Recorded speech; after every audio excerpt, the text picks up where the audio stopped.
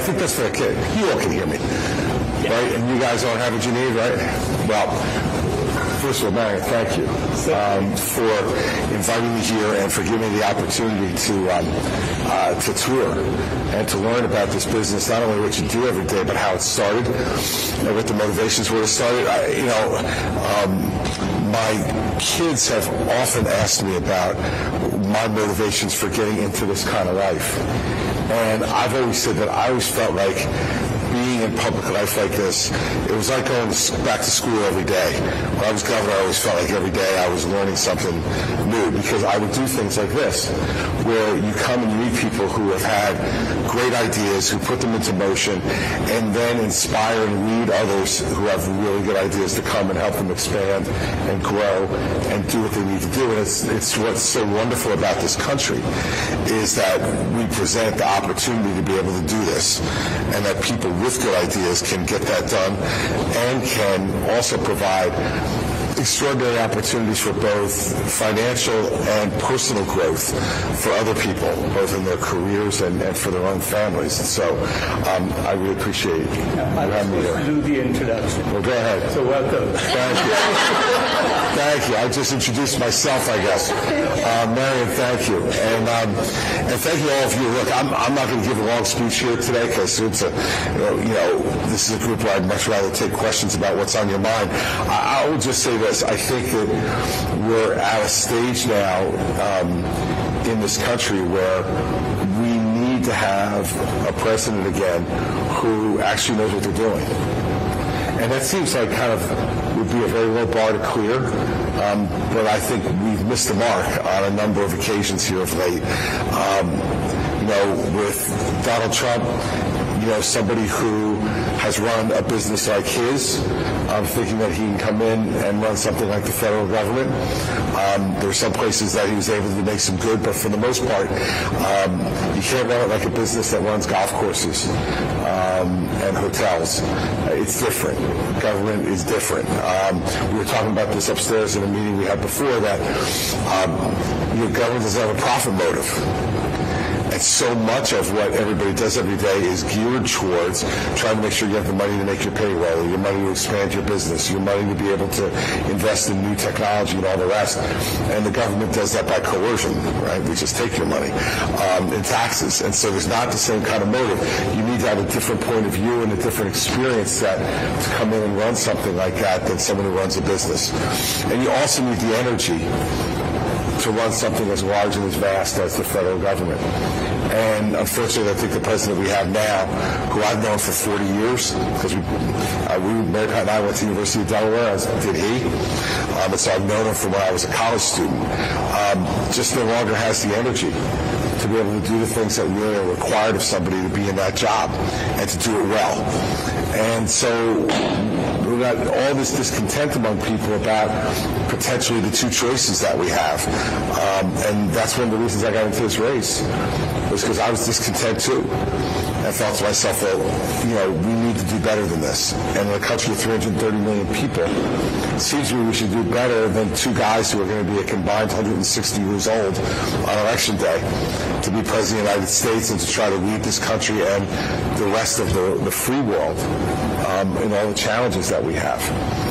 And, we talked today about the cost of capital and inflation and what it's meant to everybody in this room and all the people that you represent here. And it's predominantly occurring because the government just spends too much money. And so instead of it being real money, it's printed money. And the more you print more of that money, the more your interest rates are going to go up. And you're seeing it with everybody. In a state like New Hampshire, where the housing is challenging and expensive to begin with, when you add on to that interest rates that are 3 and 4 times more than what they were just a few years ago, it makes it impossible for people to be able to afford to buy a house. So, one of the things that I would do really immediately once I became president was to send us back to pre-COVID levels of spending. We have like a $1.7 trillion deficit this year. It's numbers that are so big that it's hard to even imagine that much money. If we went back to pre-COVID levels of spending, that would take the deficit immediately down to $700 billion. just by going back to spending everything we were spending before COVID started. And I think we can all agree that COVID is pretty much over. It's certainly over as a national crisis where you had thousands of people dying a day. And you needed to support a lot of different things, both from a public health perspective and from a business perspective, to keep things afloat while we were dealing with the epidemic. But now, you have people in Washington who want to continue to spend that money at that rate, because it's much easier to say yes when you're in government to say no, because also we're spending your money, and at this point, your grandchildren's money, on what we're doing today, and that's wrong. So we do that very early on and bring spending down. Doing that will bring interest rates down.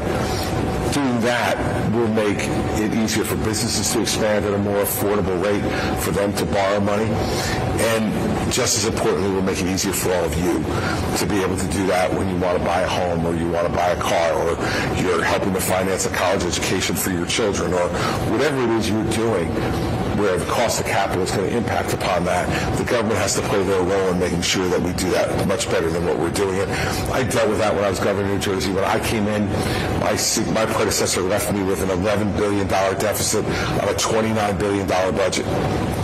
So more than a third in debt. And unlike the federal government, we can't print money.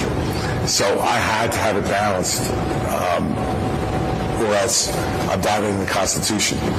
And so we eliminated 832 individual programs in my first year to get the budget into balance. And I will tell you that what happened when I did that was my popularity went from like 55% to 38%. Because every one of those programs had a constituency. But I would do the same thing if I became president, so be ready. Because I have to do that. Because I'm spending your money. Irresponsibly spending your money. And if you think about it, the presidential race we had 20 years ago, just 20 years ago, George Bush and Al Gore were arguing about how to spend the surplus. And now we're in debt, $1.7 trillion. We have $33 trillion in our overall national debt. And I want you to understand what both Donald Trump and Joe Biden have done to our country. Of the $33 trillion in national debt that we've accumulated over our 250 years in existence, $14 trillion of it has been run up in the last 7 years. 14 trillion of 33 trillion in the last 7 years. It's crazy, and it's not sustainable. And it's going to turn our country into something we don't want it to be. So we need to work on that. And I think that'd be the first job of a new president, is to deal with that. And I'll just talk about one thing away from home. We have fires burning around this world, and I think we have them burning in large part because there are people, bad actors around the world, who are trying to test us. Folks in China, in Russia, in North Korea, in Iran, who are trying to test us and try to convince our friends around the world that we're not reliable friends. It's a big test for us. You look at what's happening in Russia and Ukraine. I have some people who come to town hall meetings and say, like, why is that our problem?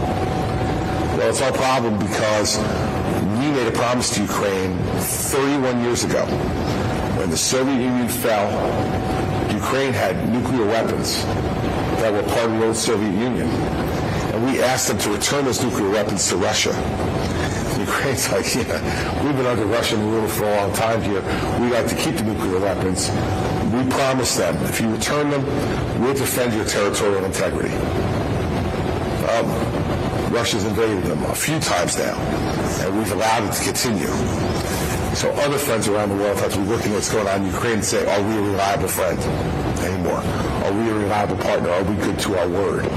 That's why I support helping to fund Ukraine fight the war against Russia, because we gave them our word. And unlike other countries around the world, we don't have to buy our friends. Our friends are our friends because they can count on us. Well, can they? And the same thing happening in Israel. It's awful what's happening over there. It's awful the way the terrorists of Hamas attacked them on October 7th, killed 1,200 innocent people, kidnapped 240 more. And now Israel retaliating. There comes a point where we have to stand with our friends and say, that initial attack was unwarranted, was unjustified, and we can't count on Hamas to be a reliable or friendly neighbor anymore to Israel. they ever were. But now they're openly hostile, and they say, as recently as this week, they'd like to repeat October 7th again. That's not something that we can stand by and allow to happen.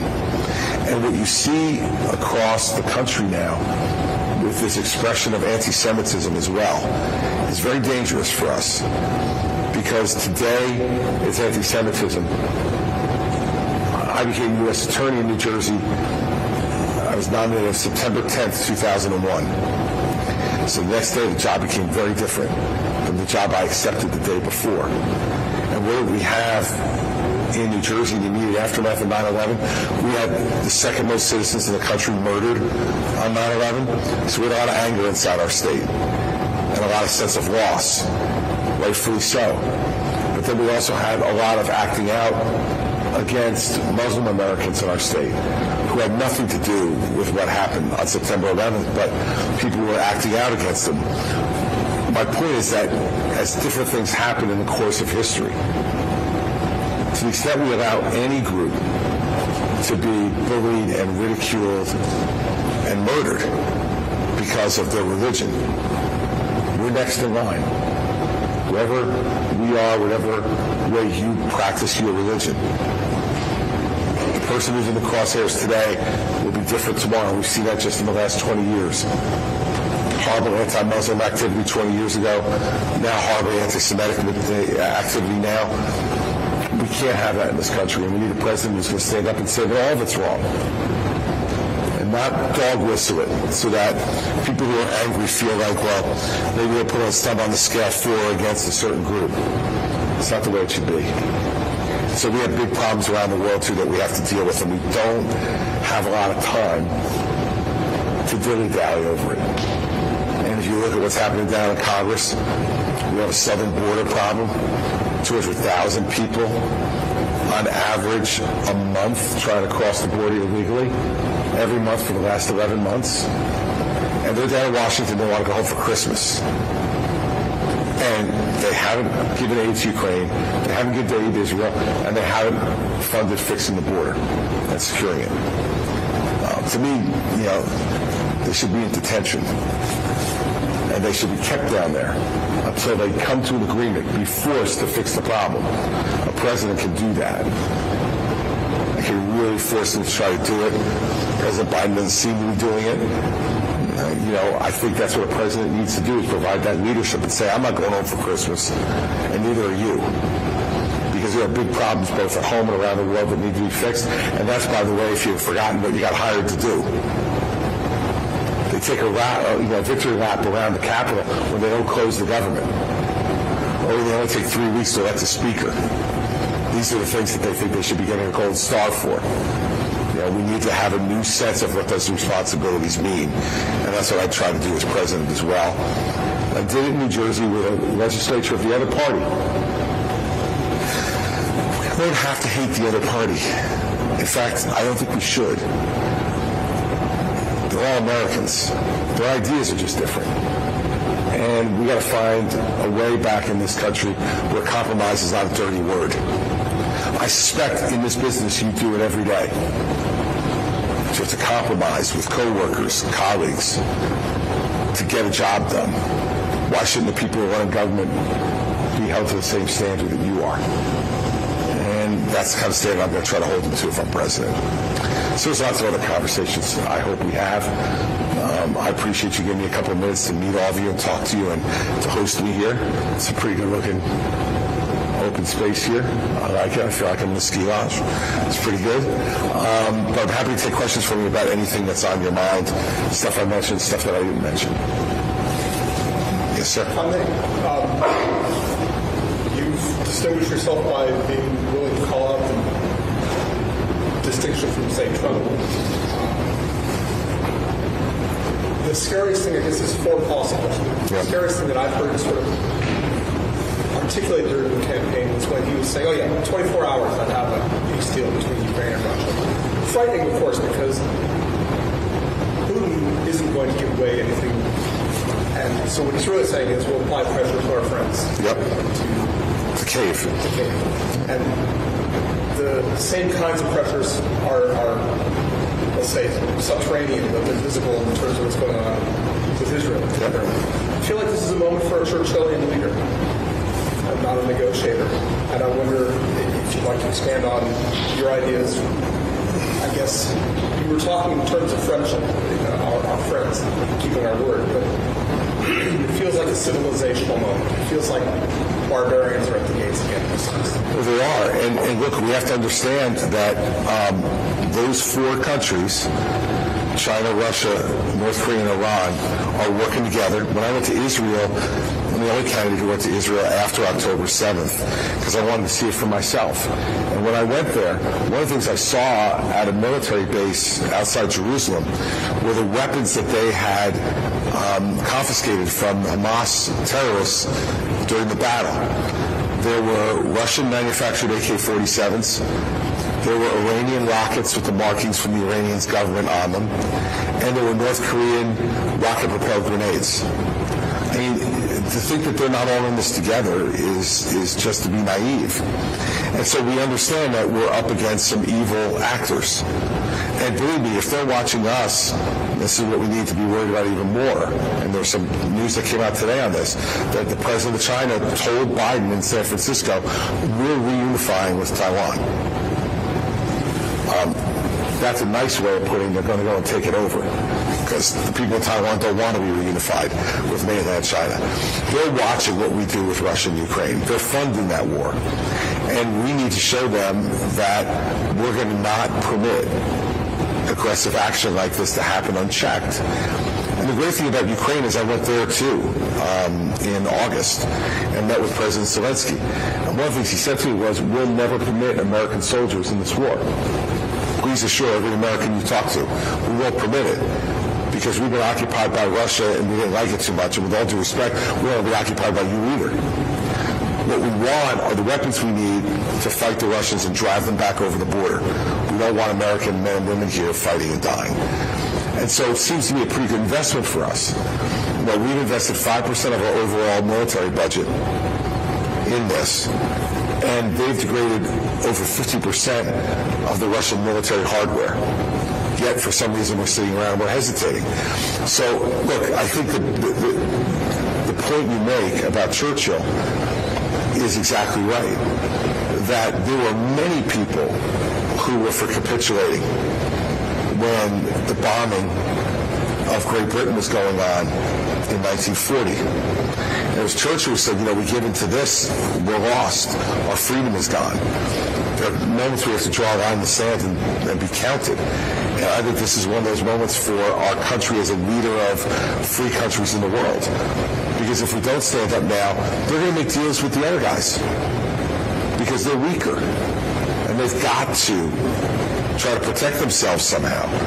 And so if we're not going to be willing to stand up and unite the other countries with us to stand up against these four, then we're handing it over. And everything that we fought for the last 250 years starts to disintegrate. And we can feel that inside, and when you hear Trump say he'll figure it out in 24 hours, you know what he means. He says nice things about Putin, he's going to turn it over to him. And he's going to argue to all of you that that's being America first. What he means by America first is America alone. And I don't think America's ever been first by being alone. And be careful about filling up the moat and pulling up the drawbridge and thinking we're going to be protected. Because most of the people in this room were alive and thinking on September 11th of 2001. We are not immune from being attacked ourselves. And as weapons get more and more sophisticated, it's more and more possible. So, people who want to put this off, put it off at your own risk. And we're either going to pay now or pay later. And usually when we pay later, we pay a lot more, not only in terms of money, but in terms of lives. So that's the way I would approach it. Thank you. Other questions from anybody about anything? Yes, ma'am. You mentioned earlier, I think shift gears a little bit. You mentioned earlier about preserving budget for eventually our health. You're also going to meet earlier additional your policy on energy. Yep. So look, I think you start off by you absolutely have a right to know what I think about climate change, and I think climate change is real, and I think human activity contributes to it, and we have to just own that. It seems to me to be so obvious, but to think otherwise is just sticking your head in the sand. So now how do we deal with it? We talked about this upstairs a little bit about we can't regulate our way exclusively to a solution because people will resist it and not comply. Who do I mean? Well, inside the country, like I have no problem with electric vehicles. It's fine. But it should be electric vehicles that people actually want to buy. Not electric vehicles that we're forcing them to buy. And I was saying, we have a friend who's one of the largest car dealers in the Mid-Atlantic, and he told me that he's got a 12-month inventory of electric cars. Which means nobody wants them. And by the way, they're practically giving them away between the federal tax credit you get and the state tax credits in most states you get. So what I would do is this. First, I think we have to make sure that we use nuclear much more than we are. In New Jersey, one of the most densely populated states in the country, 53% of our electricity is generated by nuclear power, safely, for the last 50 years. And so why can't we do that all over the country? And that adds nothing to the carbon footprint. It's a clean energy that's also reliable and can run the grid in a way that when you flip the switches here, everything goes on. Second, I think for here in New England, we should be building natural gas pipelines to New England. You should not be reliant almost solely on home heating oil to heat your homes in the winter. It's horrible for the environment, worse than natural gas is. And we should be building those pipelines here. And the fact that New York stops those pipelines from being built from Pennsylvania up here to New England, I think is short-sighted environmentally, because then it's not like you're getting powered by wind or solar right now to heat your homes. You're burning home heating oil. And it's also short-sighted economically because of the cost. Third, we have to continue to invest in things like solar, nuclear, hydropower, hydrogen. All those things we should continue to invest in because America has always been the innovator. So I would invest in all those things, but we can't force them to be ready. You all know this working in a company like this. You can inspire people to do more. You can come up with great ideas that you put into practice in that manufacturing facility. But if it's not ready, it's not ready. And so we need to continue to invest to make it ready, but it's not going to be there to support the bulk of what we need right now. And also, this country's done pretty well in the last 10 years. We've lowered our carbon output by 1 billion tons a year, every year for the last 10 years. At the same time, the Chinese have increased theirs by 5 billion. And they are burning coal over there like nobody else in the world. And so the last piece of dealing with the environment, at least on the carbon side, is to say we need to make it a diplomatic priority with China to get them to understand that they're ending the world and that they have to be a part with 1.4 billion people. If they're not in on trying to help to keep the environment clean, we're just running on a treadmill and getting nowhere, even with all the good things we've done in this country. And the rest of the world has done too. China is now one of the biggest, it is the biggest polluter in the world. So diplomatically, you have to go at them and try to incentivize them and negotiate with them to lower that down. Because if you don't do it, we're not going to be able to fix the problem globally. And on clean water, look, I think that we've made great strides in this country in terms of making sure that our water is clean and remains clean. But the bigger problem on water is supply. And when you go, especially to parts of the Southwest, you're having real supply crises. And so we need to continue to work on technology, on desalinization, and other things to make it even better than what it is now, so that we can have a more abundant supply of water than what we've got. And working on conservation tools in certain parts of the country to not waste water. Because in the end, it's not only does it have to be clean, it has to be available. And I don't think we're focusing on that enough either. All right, I think I can take one more, right? Yeah. Someone else raised their hand. Who was it? I saw somebody. Go ahead, Tim. And my question is, New Jersey is known for fairly high test scores, despite all the complexities of small and densely the state. Can you expand on what lessons you have learned in that field and what you would be prioritizing in education across the country? We do have pretty high test scores. I think that it's less because of our public education system than it is because of the nature of the people who are living there and the priority they put on education. Our public school system is very good, but it's not great, and it has huge gaps. So in our state, our urban areas are performing significantly under our suburban areas.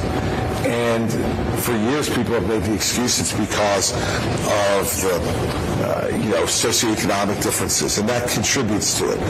But also, we're not demanding the very best out of the folks down there. We're not demanding it out of our teachers. We're not demanding it out of the families, and we're not demanding it out of the students, and we're not giving them options when schools fail. The fact is, I'll give you an example of two examples in New Jersey, in two of our bigger urban areas. In Newark, we went to a merit pay system for teachers, and we brought out teachers that were failing and were not doing well.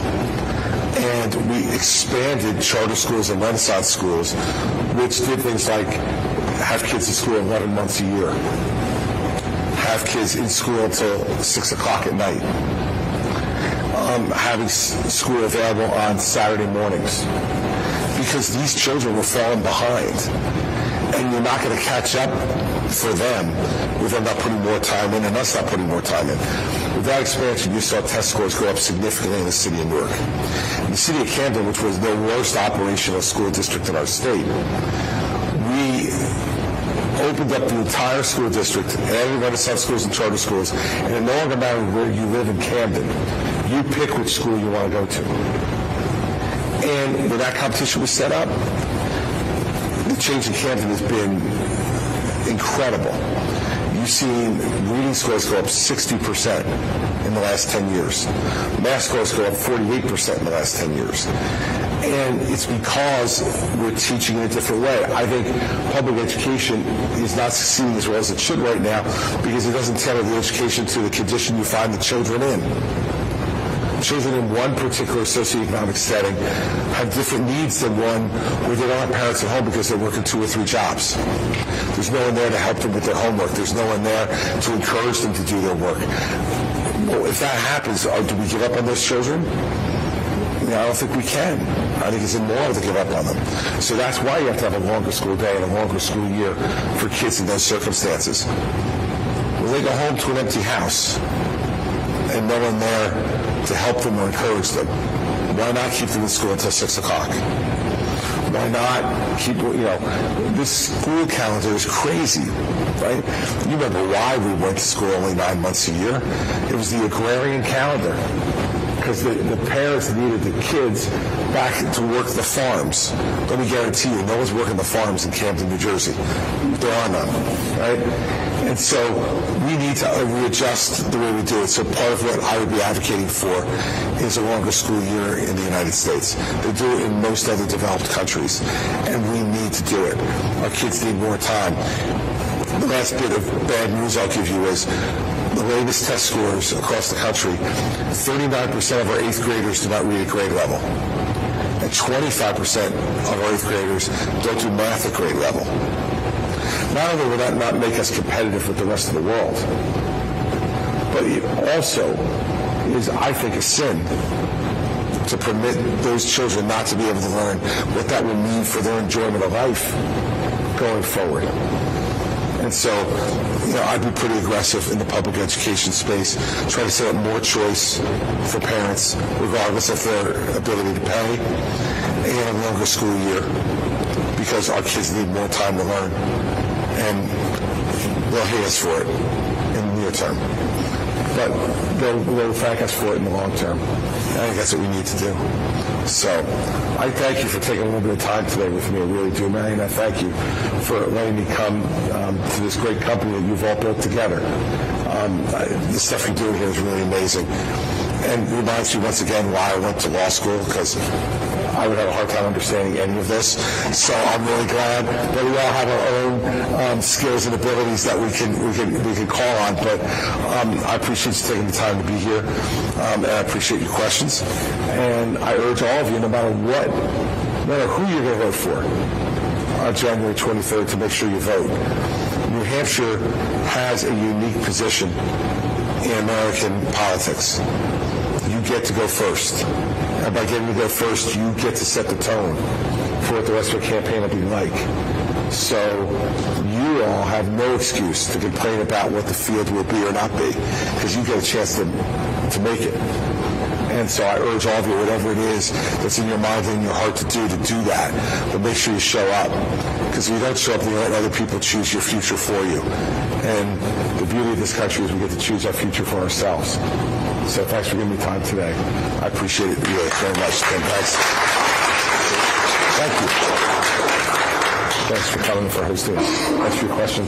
Appreciate it. Thanks.